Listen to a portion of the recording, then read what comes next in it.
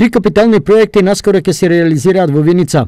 Денес општината потпиша договор со компанијата Жикол, која ќе има задача истите да ги изработи. Се работи за изградба на фабрика за вода или филтер станица во село Трсино, потоа за поставување на фотоволтаични системи на училиштето, на подрачното училиште Никола Парапунов во село Трсино и изградба на локален пат од Трстија преку Мало Беловци до Мало Маринци во Грлани во од 1794 метри.